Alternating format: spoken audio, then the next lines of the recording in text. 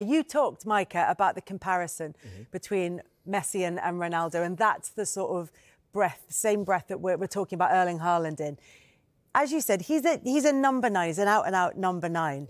And so you would expect his goal-scoring figures to stand up to them. But they don't just stand up to Messi and Ronaldo, he's surpassing them. And if he carries on like this, he would reach, after the same number of games as Messi and Ronaldo have played, or same number as Ronaldo has played, on 1,015 career goals for Erling Haaland. That's the projection if he carries on scoring at this rate.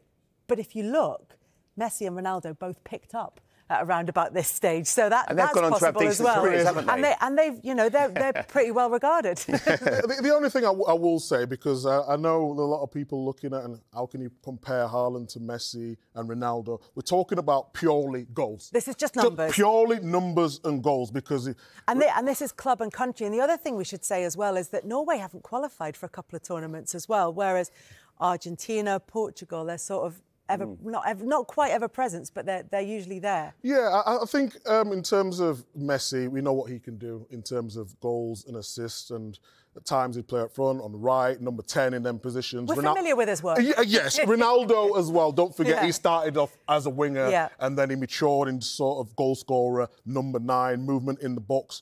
But in terms of numbers, especially in the Premier League as well, what Haaland is producing now at his age is just staggering. Absolutely unbelievable. In there, he's so sharp.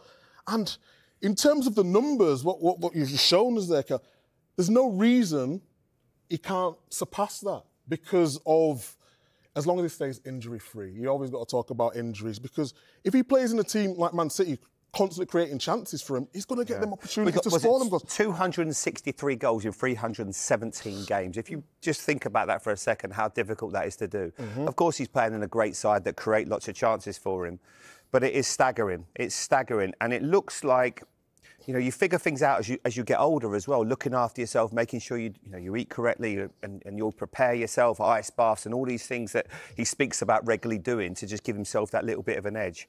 Yeah, he's a phenomenon, the guy. He's an amazing player to watch, and he's so different to the other two that you've mentioned. And I don't think for 1 second we're going to compare their styles or anything like that, but an out-and-out goal scorer. It's very hard, to think of anyone that's so as clinical and has every single goal in the bag.